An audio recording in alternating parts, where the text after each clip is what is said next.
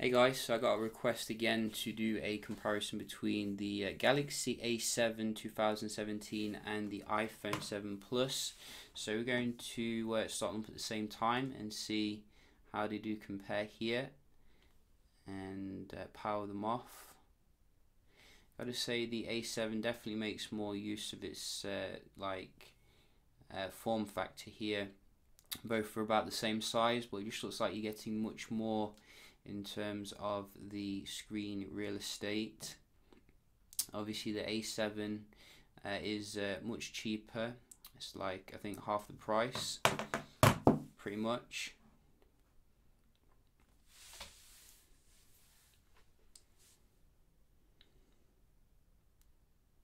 Both come with waterproofing and fingerprint sensors. I think the camera will be a little bit better on the iPhone because it is a more expensive device overall, but I wouldn't say the screen is. I'd say the screen definitely goes to the A7 in terms of the colours, etc.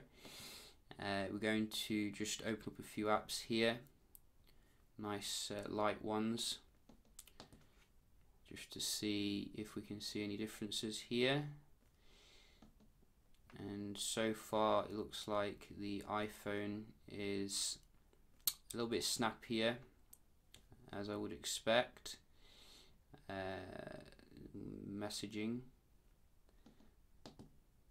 So we did see last year the A5 2016 keeping up with the iPhone 6s pretty much, but not so much this year. You can see the raw speed is definitely going to the iPhone this year, comparing with the A series, which is a little bit disappointing. You know, I would like to see good performance given the price of the A7.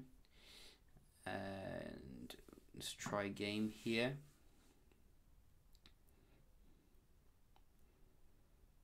Yeah, you can see straight in there on the right. What else do we have? So let's try, and wow, we don't have the same games here. That is not very helpful, but maybe we can do something else here. Let's have a look. So we've tried that before. We don't have that as well. So instead we're just going to go straight into the browsing comparison, just to see how they do compare here. So let's go to Daily Mail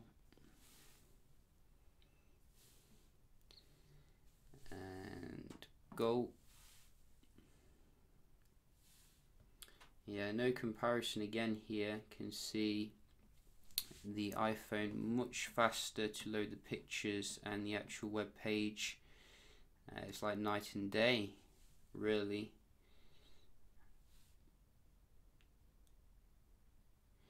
So that you know, again, I would like to have seen, I think, more higher end processor. They could have definitely used the Galaxy S6 processor, I think, in the new A series. It is an older one, or the Note 5's processor.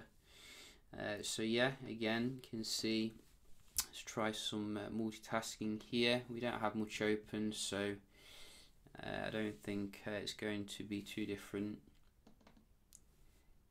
but maybe we'll get some reloading. No, so I don't think we're going to get too much reloading. Very nice and smooth on both of them. Both of them actually come with 3 gigs of RAM, so you know, there shouldn't be too much in the way of issues here. The iPhone does seem to be a little bit faster though in terms of the responsiveness, if you ask me, when you are actually multitasking, so that is something to consider.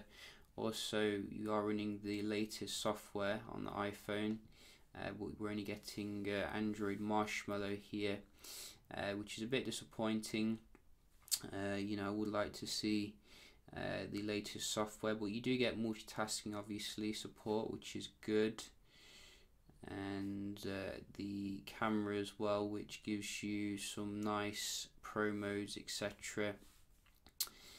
But overall, I think the iPhone gives you more value for money. You know, it is a little bit more expensive, yes, but to me it seems that the A7 could have brought a more powerful processor at least, and a better camera to the table.